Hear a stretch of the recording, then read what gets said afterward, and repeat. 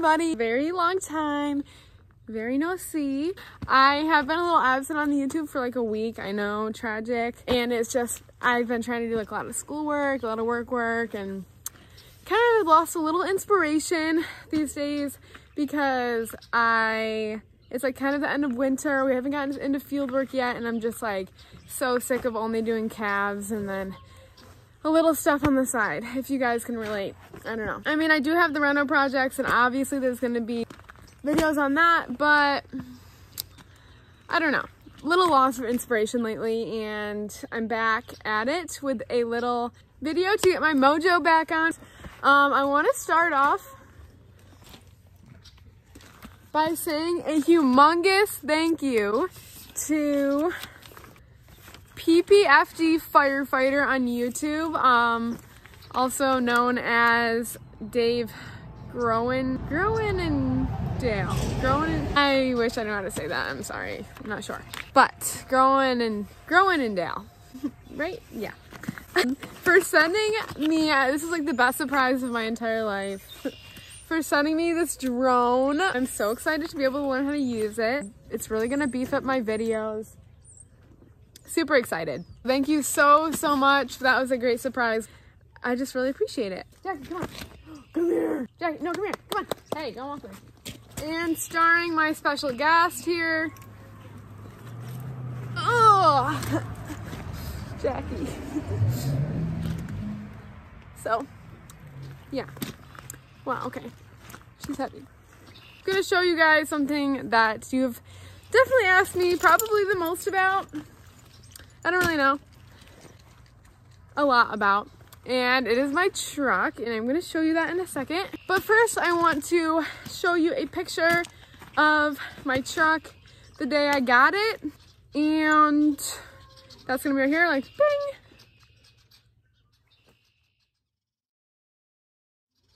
So yeah, that's what my truck looked like. I'm gonna show you what it looks like now. And let me just say that this machine right here is definitely my pride and joy every day. Probably the first thing I think of when I wake up. Jackie. No, not Jackie, sorry. It would be this beaut right here. I'm gonna just give you guys a little insight on it and tell you what I did to it. Birds are noisy. And all that shenanigans. But first, she needs to have a good first impression, I feel like. We're gonna give her a little wash.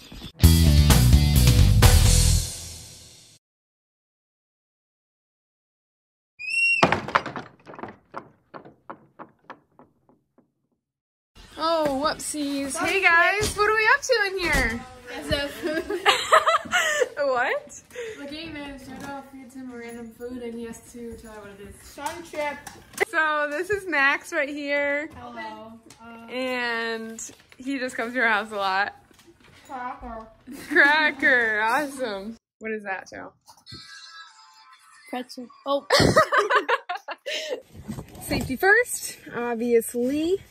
And I'm gonna, oh my gosh, that always happens. I'm gonna head up to the farm right now and use the pressure washer up there because it's a little bigger than the one I have here, so. Okay, kind of salty. Someone is using the pressure washer right now, but it's probably okay because they're using it for like actual reasons, not just if I need to wash my truck.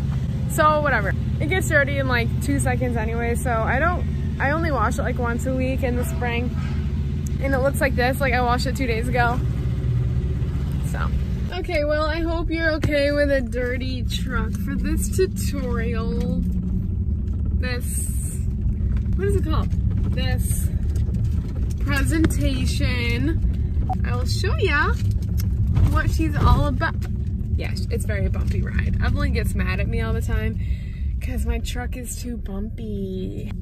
You win some, you lose some, you know? Like her, she has a Ford F-150 and she hasn't done anything to it. She spray painted the rims black and that's all she's done. Which is okay, whatever, you can do what you want. Alrighty, so this is Sandy with an I. It's S-A-N-D-I is how it's spelled. It used to be S-A-N-D-Y, and then when I lifted it, I thought that was not a good name for her anymore because it was just like not BA enough. So it's S-A-N-D-I, Sandy. I think like the first time I looked at her, I was like, oh my gosh, Sandy. And I was like, that's weird. I don't know why I just named her. Anyways, whatever. I don't really know what goes on in my brain sometimes. So I'll start with what I did to it step by step. Yeah. Right here. I have a 6-inch rough country suspension lift in here. I don't quite know if I would get a 6-inch again. Well, yes, I would. What am I talking about? I would.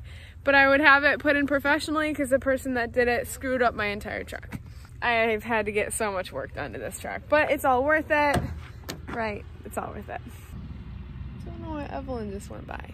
Anyways, okay, so I've got the 6-inch lift on it, rough country. Obviously, got to go with the cheapest in the books because I'm a high school senior. So I've had it since I was 16 and I'm 18, so 2 years. Then I obviously had to match my lift with some tires here. And the tires are Cooper SCT Pros, and I love them. They're 35s. Absolutely love them. I've had them on all winter because I just didn't want to take it off because I think it looks dumb when you take them off. And the tread has stayed pretty well on them. No complaints. Wow, my hands are orange. As for the rims, you can even get, I might do that actually. I totally forgot I could do that. You can get different plates for these and they're different colors, and like right here, you can make them different colors. I should do that. Pink? That'd be cute. Oh, I could do cow print. That'd be awesome. So the rims right here are 18-inch Moto Metals. I got a matte black because I knew that I wouldn't be able to keep the shiny black looking like shiny black is supposed to. I really like these two. Then obviously no problems. I don't really know what kind of problems you could have with rims, but they were pretty cheap as well. Oh my gosh, I totally forgot what kind of mirrors these are. But these mirrors, they do light up, right? They're orange. They light up and they're orange, and you can barely see them usually because they're usually covered in mud. But they do come out, but I never have them out because I think it looks stupid. But I love having tow mirrors. Like when I drive my dad's truck, he just has the regular factory mirrors on it, and I don't think it looks as good, and it's harder to see when you're like backing up. So yeah, I barely touch them so they don't move. I'm gonna do the interior next, but in the last week I did paint my emblem here. So I made a whole video on it, so if you have my TikTok you can see that. It's getting a little muddy already, but I gotta clean that off. So I just sanded it all down, and then I used paint markers, and I did the white, and then I did the black over it. And I don't know, I like it. I like it better than the gold, than it used to be. So, duh. The other thing I did was I painted, this all used to be chrome, and I painted it black. Spray paint. I just used Duplicolor. So I primed it, and then I did all black, and then I did the coating on it. It is like a whole kit. You can get it right on Amazon. Pretty cheap too, like 30 bucks. So I did that. This all used to be chrome. I have to repaint it sometimes because it chipped a little bit. As you can see, it does chip a little. Actually, I don't know what that is, but definitely like the black better than the chrome. My dad wasn't really for it, but I liked it now, and I also did the back. So this all used to be chrome. This doesn't chip as much because it's on the back. I do have Hereford Eat Beef Shenanigans right there. I plan on painting this black because I don't know. It does match my hawk over there, but I don't know what I'm gonna do. So anyways, my sticker game, pretty strong. And my Farm Girl sticker, obviously I've had that since I got this truck pretty much. This is our OG and my Farm Girl sticker. And then another beef, and this is crooked and it's always annoyed me like my entire life. The hawk is for my uncle that passed away in 2018, and that's kind of like his symbol, so we have a hawk right there. Gotta put another one on here. Bad marketing. This one started peeling because I pressure washed it, and yeah, it just didn't work out. Okay, so if we take a look into the interior, I use in the springtime, don't judge me, I use cardboard for my floor mats because I know that they're just gonna get trashed anyways, so I just throw those right out after. I recently put some stickers on my dash. Pretty cute. This is Mrs. Butters. She is a cutie. And JoJo made a little bonnet for her, so I really like her. She used to be just Butters and then until she got the bonnet. Obviously black ice because black ice. PSA, I have tried different kinds, like blackberry clove doesn't do justice. This one was disgusting. It smelled like Pez. It's called Lemon Grove. This one right here is a cow tag from one of my favorite cows that passed away. R.I.P. Jade, love you homegirl, XOXO. My trusty seat covers are currently in the wash because I spilled coffee all over them. I don't know what's wrong with me, but it happens all the time. Okay.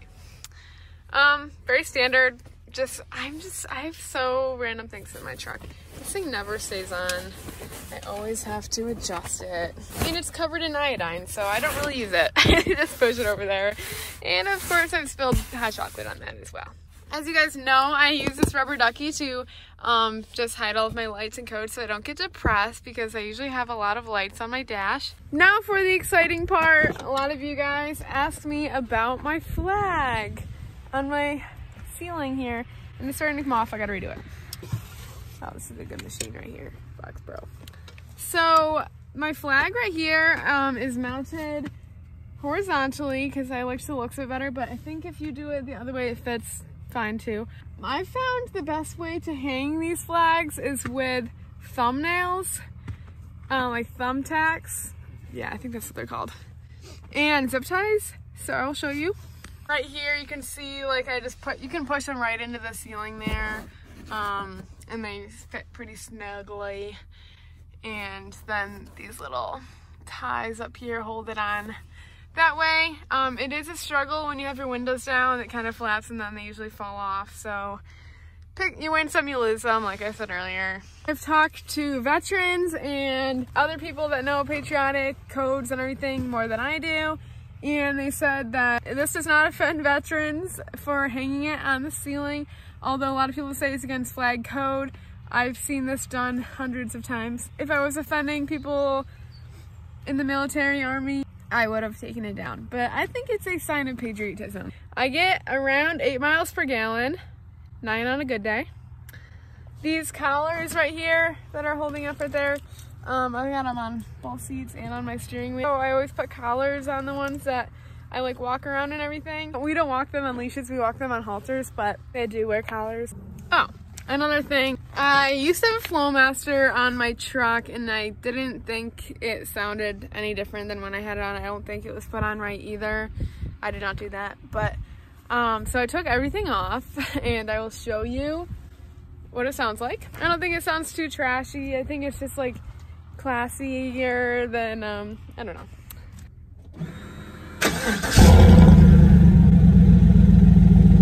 Nice little rumble. But also another reason why my gas mileage is so low. I guess I didn't even tell you, this is a 2014 Chevy Silverado 1500. I don't have a Duramax. A lot of you guys think it is a Duramax, but not really wanting to pay $100 a gas tank right now.